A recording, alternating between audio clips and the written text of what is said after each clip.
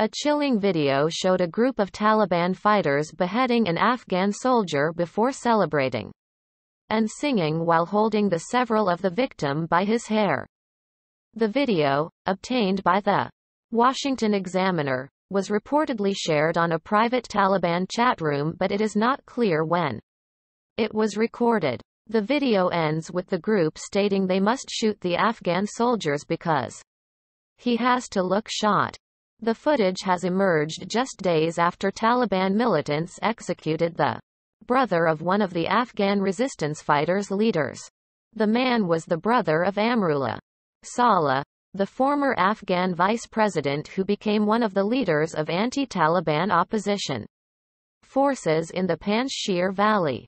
The news that Saleh's brother Rohullah Azizi was killed came days after Taliban forces took control of the provincial center of Panjshir, the last province holding out against them after they took control of the rest of Afghanistan last month.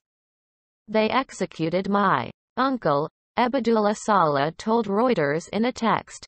They killed him yesterday and would not let us bury him. They kept saying his body should rot.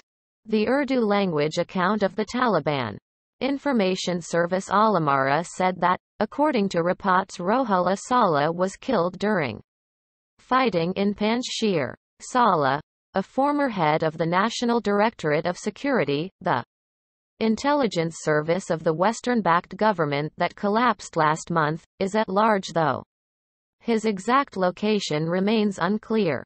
The National Resistance Front of Afghanistan, which groups opposition forces loyal to local leader Ahmad Massoud, has pledged to continue opposing the Taliban even after the fall of Panjshir's provincial capital Bazarak.